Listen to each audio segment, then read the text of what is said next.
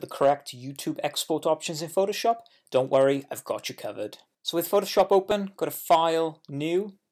So make sure this is a web document, set your color mode to RGB color. Your resolution you can change to 72 because this is for web, and then set your width to 1280 and your height to 720. Keep your orientation as landscape and make sure you're using pixels.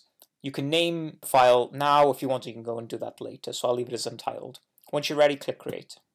So here's one I did earlier, and essentially you're working to dimensions of 1280 by 720. So just a couple of things to be mindful of when designing a YouTube thumbnail. So if I turn on my stamps here, on every thumbnail preview, no matter where it is on YouTube, you're going to have the length of the video in the bottom right, and you'll also have your progress bar as well. Also in the top left, you'll have your add to playlist, watch later options. So when working with text, just make sure it's big, it's central, and try not to put any important information in the corners. For example, if I turn on my character thumbnails here, turn on the Photoshop icon, I wouldn't want to put the Photoshop icon in this corner because obviously it would be covered by the length of the video.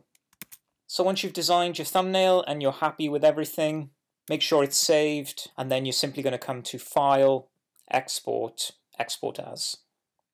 You can save as JPEG, PNG, or GIF, and you've got up to 2 meg to play with. So I'm going to save it as a JPEG, and what I'm going to do is turn on the 2 up so that I can see the size of the JPEG. Like I said, 2 meg to play with, so you can put the quality of the JPEG really high, keep your dimensions at 1280 by 720, and once you're happy then with the thumbnail, you can simply click Export, select where you want to save it. I'm going to put mine in the Images folder, and then simply press Save.